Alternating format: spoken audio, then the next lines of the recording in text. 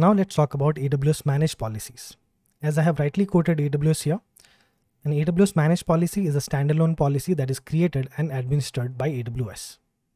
Remember this line very carefully.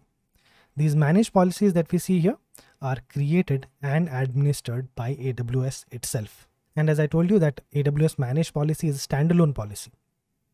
Standalone policy means that the policy has its own Amazon resource name that includes the policy name itself. Like we have an ARN for IAM read-only access, and this is also an AWS Managed Policy. And one thing that you need to remember here is that you don't need to create this policy on your own. It is already created by AWS for you. And you might ask, why is AWS doing this? What is the use? And the biggest advantage of these policies is that they are maintained and updated by AWS themselves. In case a new service or API operation is introduced, then the policy for that are being created and managed by AWS themselves. For example, in IAM, we have a policy called Administrator Access, which provides full access and permissions, delegation to every service and resource in AWS. And that is not created by you or me. It was already created by AWS. So remember that. And here, you cannot change the permission defined in AWS Managed Policies. That's a good thing actually. You don't need to mess up everything that is already there in AWS. And the biggest advantage of using Managed Policy is its inclusiveness. This is account 1 and it has users, user groups and roles. Like we can see here, we have group admin, user Dave, John, we have user Jenny, we have role, EC2-app and role third-party access. And these managed policies like administrator access, power user access can be attached to them. But not just that. The same policies can also be used by users across accounts. And that is what makes it special. So these policies are already defined by AWS and can be used across accounts by anyone who wants to use it. Along with managed policies, we also have customer managed policies. Unlike AWS managed policies, with customer managed policies, we can create standalone policies that we administer in our own account. And these policies are referred to as customer managed policies.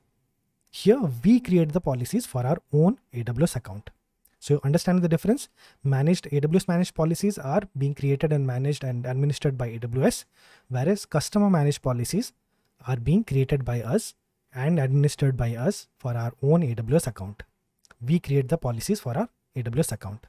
And if you can see here, we have 3 customer managed policies: account admin MFA, limited admins MFA, and EC2 access. These policies are created by us for our own account and thus can be attached to users, groups, and roles in the account, similar to what we have for the AWS managed policies. And a very good point mentioned in AWS document is that a great way to create a customer managed policy is to start by copying an existing AWS managed policy. So we have a lot of AWS managed policies, and if you want to create a custom policy from that, you can actually copy that AWS managed policy and then you can actually customize it for your requirement. And that way you know that the policy is correct at the beginning, and all you need to do is customize it for your requirement or environment. Hence, if you would like to create a customer managed policy, go ahead and copy an existing managed policy and modify that for your requirement.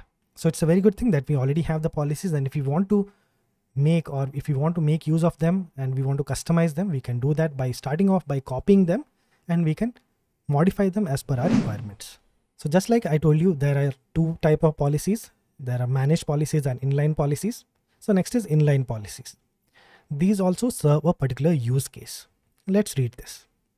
An inline policy is a policy that's embedded in an IAM identity. So what is the identity? It could be a user, group, or role. And the policy that we have here, the inline policies, are an inherent part of the identity. And you can create a policy and embed it in an identity either when you create the identity or even later. I know it's hard to understand, but let me explain this. An inline policy is created and managed by you. I hope you got that. It is created and managed by you, and it is embedded directly into a single user or a group or a role. And when you delete the user or the user group or the role, the inline policy is also deleted. And that's what it means when we tell it is an inline policy, because it has a one-to-one relationship with its entity. If you see the image here, we have the policy account admin MFA. It is attached to a single group called group admins, where we have two users, user Dave and user John. And the next one that we have here is role EC2 app, has an inline policy called policy EC2 access. And the other one that we have is role app account, which also has the same policy EC2-access. And here you might have a doubt if these two are the same policies. So let's check the first point on the right hand side. Two roles include the same policy, the EC2 access policy, but they are not sharing a single policy. Each role has its own copy of the policy. Be clear in your mind that these are its own copies of the policy being attached to an individual role. Even though the names are same, the content might be same, but they are the own copy of the policy.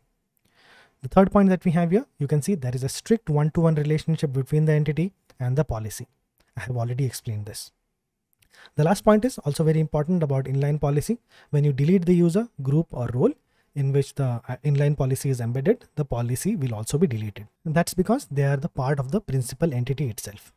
When you delete the user, group or role, the inline policy is also deleted because it has a one-to-one relationship with its entity. But there is a question that arises here as well. When should we use managed policies and when should we use inline policies? That's a very good question. Let's see that.